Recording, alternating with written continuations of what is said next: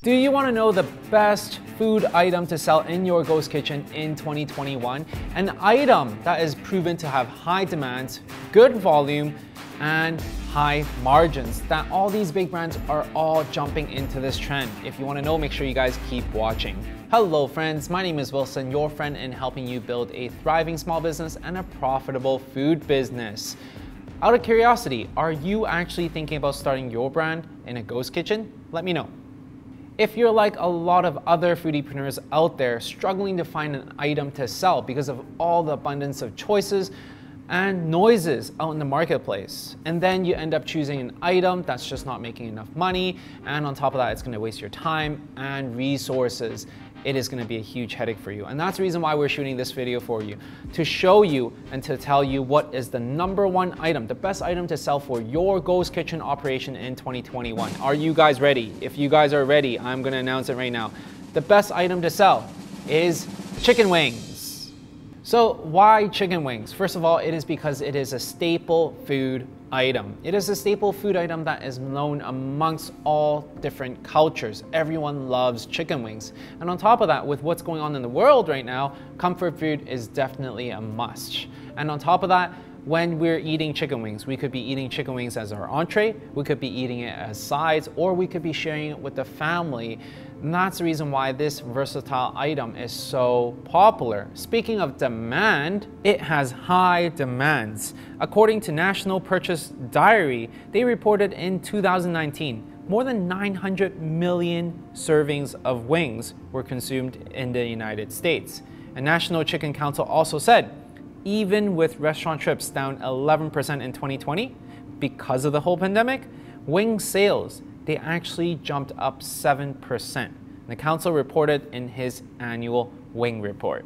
Now, knowing these statistics is eye-opening and insightful. However, we must follow what the big brands are doing in order for us as smaller restaurants to be able to ride the wave.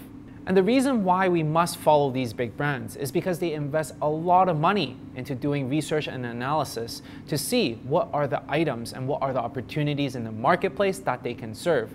And right now, they are investing very heavily into creating new wing brands, so then that way they can fulfill the demand that is underserved. So if you are able to create a wing brand, you would be able to catch the coattails of these movements under these big brands, so then that way you can be able to generate some money as well. For example, Wing Zones, they've seen their sales spike more than 25% from March 2020 to September 2020 compared to the year previously. And according to what their CEO Matt is saying, this has been the greatest sales surge we have had in our 27-year history. And not only that, sales at a smaller location in New York City, Atomic Wings, they have seen more than 100% increase in some of their locations as well, according to their CEO, Zach. If you guys enjoyed this video and find value in this video, make sure you guys smash the like button and let me know this is the type of content that you enjoy. Now, back to regular programming. While it is definitely not enough just to be able to see the sales impact of existing restaurant, it's more important to see what these big brands are actually doing moving forward to really validate that this is the best item for ghost kitchens in 2021.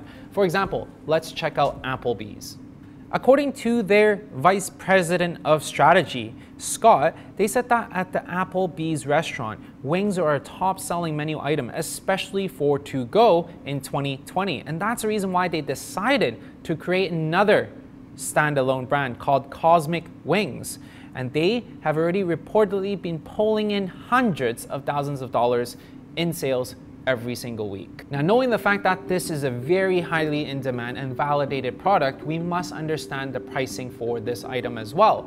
Typically speaking, for a pound of wholesale chicken wings, they sell for roughly $2.50. Now, don't quote me on this, it really depends on the logistics and also the supply chain. But typically speaking, we're talking about $2.50 per pound, which yields around 4 to 5 wings, which brings a cost per wing to roughly 40 to 60 cents. What does that mean? That means you can start retailing your chicken wings at a retail price of roughly $1 to $1.50, depending on your strategy. With this pricing structure, you're gonna have at least 60 to 70% margins, which allows you to actually have pretty healthy margins.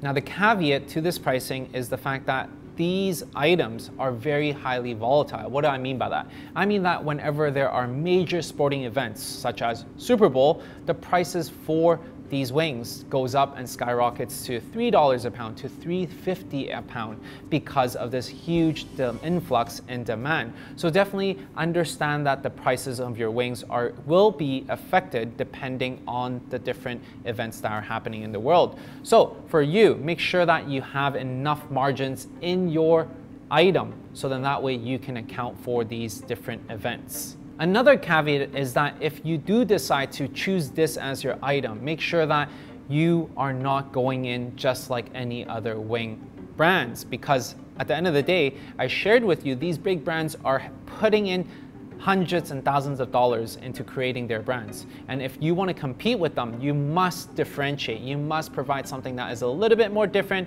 has some sort of edge, so then that way you can be one step ahead of these brands. Because for them, they are a big brand, it's hard for them to be nimble, it's hard for them to test and take risk. Whereas you as a small brand, you can test out, have different crazy flavors, have different textures, and have different combos that would set you apart from everyone else. Now, the main takeaway for this video is to know that chicken wings is here to stay. It is definitely not a fad. The love and the demand for this item will stay for years to come. The only caveat is to know that you must account for the volatility of the prices, and on top of that, to be able to differentiate yourself in order for you to actually be profitable. Now that you know wings is going to be a home run product, then the next question to ask is, how do you get it started? How do you build that business foundation? Knowing which obstacles to avoid, knowing what are the marketing strategies, so then that way you can start to outbeat the big brands. How do you differentiate all this good stuff?